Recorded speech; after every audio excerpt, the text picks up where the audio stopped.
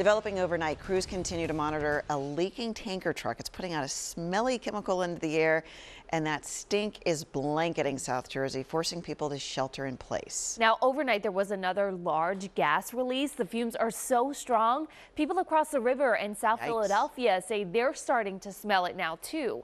Action News reporter Corey Davis pulled the short straw. He is live on the scene at a truck stop in Paulsboro. How bad is bad, Corey?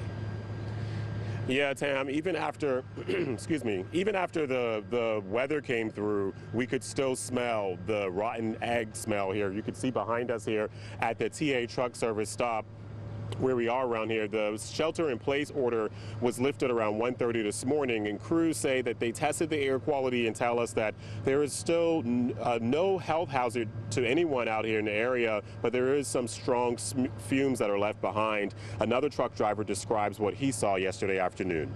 I mean, it was screaming. That's how much pressure was in the valve. It was doing every 30 seconds. A fuel additive called Lubrizol 1395 was identified as what was coming from the tanker. Officials say hundreds of people in Paulsboro and surrounding areas started calling 911 around 3 o'clock yesterday afternoon about a strong odor like rotten eggs and natural gas. Emergency crews found the tanker attached to the back of a truck expelling fumes at the TA truck stop.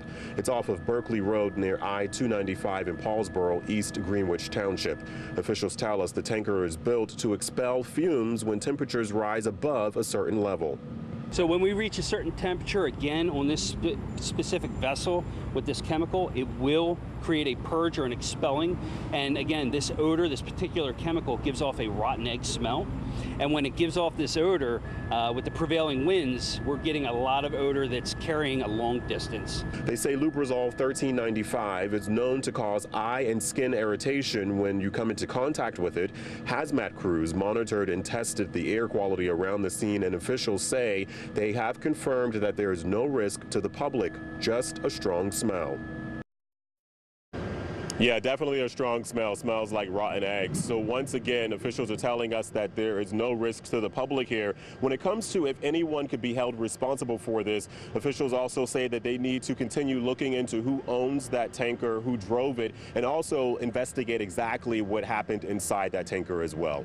For now, reporting live here in East Greenwich Township, Corey Davis, Channel 6 Action News. All right.